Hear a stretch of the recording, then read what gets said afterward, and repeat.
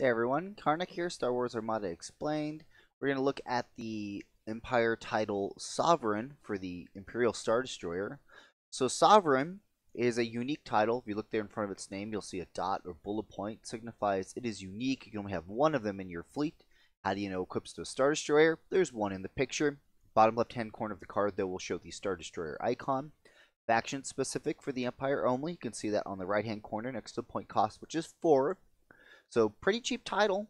At the start of the ship phase, you may exhaust this card to discard one command token from up to 3 friendly ships at distance 1 to 5.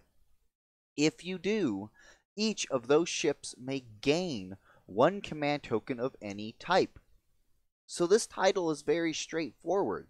So at the start of the ship phase, so this is after you've set your command dials are all done. You can do this at the start of any round because it's an exhaustible card, so it unexhausts at the start of the ship phase. Or in the status phase, it unexhausts for when you go in the next round. But anyway, get into it. So we'll say, for example, these Star Destroyers, they all have navigation tokens on them already. Maybe it's the second round. You took navigation token all your Star Destroyers, but maybe they're getting bombed by some squadrons. Or something else has happened, and maybe they need 2 of them need an engineering token instead of a navigate token. And you know what? This other Star Destroyer here on the right, maybe he wants to trigger a fleet command, and he needs a concentrate fire token to trigger intensify firepower. Now, since this is at the start of the ship phase, which is the same timing, for example, as a fleet command, you could use this card to discard a token that is not useful to you. And then, as it says there, you gain a token of any type. So let's walk through it. We'll say these 2 Star Destroyers here on the left need engineering, and the one on the right needs concentrate fire. So you see there, they've already got the navigation tokens on them. So you would take those ships on the table. You'd say, you know what, I'm ditching, or I'm exhausting this card. I am ditching the navigation tokens on both of these ships. I'm going to gain repair tokens on both of these ships instead. And on this third ship here, discarding that navigation token to gain a concentrate fire token. And then again, if you have fleet commands, you could at this time then choose to resolve in that order, doing Sovereign, and then spending the new token you got on a fleet command. So where is Sovereign? And that is Sovereign. There's no other crazy jank going on. There's no other crazy things or anything else like that. It's very straightforward. You exhaust the card.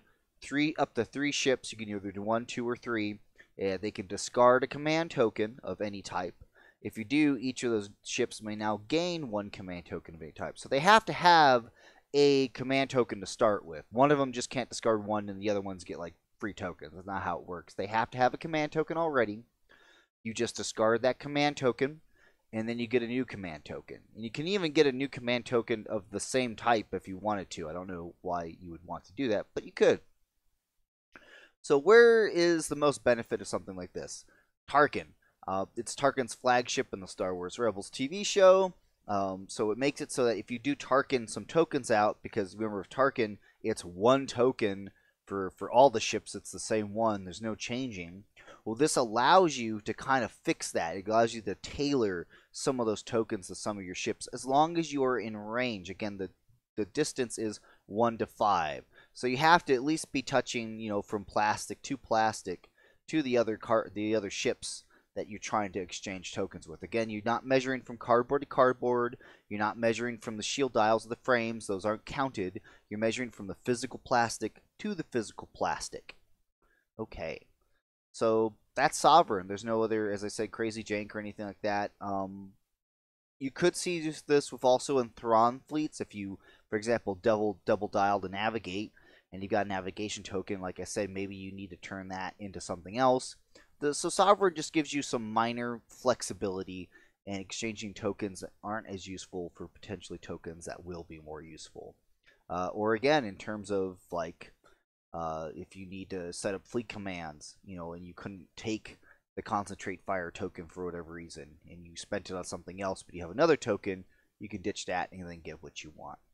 So it just provides flexibility. In 400-point games, you really don't see this title a whole lot because, whenever you're gaining tokens, you pretty much know the tokens you're going to get for your fleet. This is more useful in higher point games where you need more of that flexibility. Not saying that there isn't a place for it in 400 points. It's just that, if you don't already have a plan for what tokens you're needing specifically for each round, you may want to rethink your list building. But again, sometimes maybe you don't have that option and you want the flexibility that Sovereign can bring. Or if you're not being competitive and you just want to do it for fun, Sovereign with Archidins that want to engine tech all the time, that's great, because that way they can concentrate fire and then they can still get navigation tokens or otherwise somehow, if you are changing tokens around. I'm just saying is, it has uses, especially if you want to take time to dig and find a way to make this title work. It's just that, again, is it the most competitive title? It's not the most competitive title, but it's a fun title. But of course, if you feel like I got anything wrong or if I missed anything, please be sure to point it out. Let me know. I do appreciate you guys' comments and everything else. I do appreciate the feedback I've been getting on my videos, and yeah, I'm trying to make sure I'm doing everything I can to keep you guys informed. I appreciate you watching, and hey, I'll catch you next time.